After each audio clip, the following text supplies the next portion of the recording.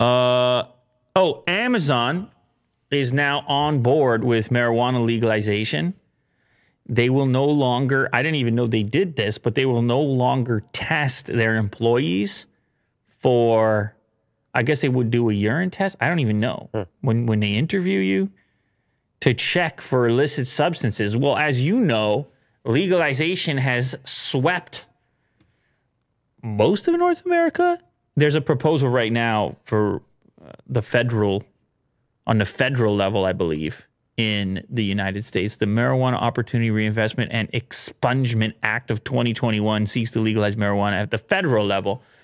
Anyway, I think it's still on a state-by-state basis for the time being. But, of course, Amazon does business in tremendous number of states. So it would be a bit odd if marijuana was legal and then they're piss testing you and they're like, yeah, you didn't get the job or you're fired or whatever it happens to be. Now, apparently there are still the usual restrictions for impairment.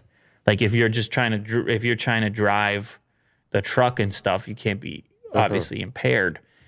But what you're doing it sits in your system for a while. So if on the weekend you were just hanging out around the house and then you got something funny to say, what do you got? Well, you want to disrupt me over here? I'm sorry. It's just, remember that clip that we did yesterday about the screaming Amazon? I had the same thought. That's just in my head. Like when he's driving away and it's just like, ah. Yeah. Anyways, sorry. I had the exact same thought, actually. I was going to bring it up after I got through this. Well, yeah, it was a very funny clip. I mean, I feel sorry for the guy. Go look for it on later clips. It's hilarious. It's hard to believe, actually. Hopefully he feels better. I think he fees better. He's got to have a laugh now at his clip going viral. I wonder if Amazon looks into that. Like, I mean, it's easy for them to figure out who it is, right? Because they would know the geography. Anyway, Amazon will no longer screen its job applicants for marijuana use in any positions not regulated by the Department of Transportation. Marijuana is still a classified substance at the federal level, but that may very well change quite soon. Amazon also said it's tweaking its worker productivity tracking tool.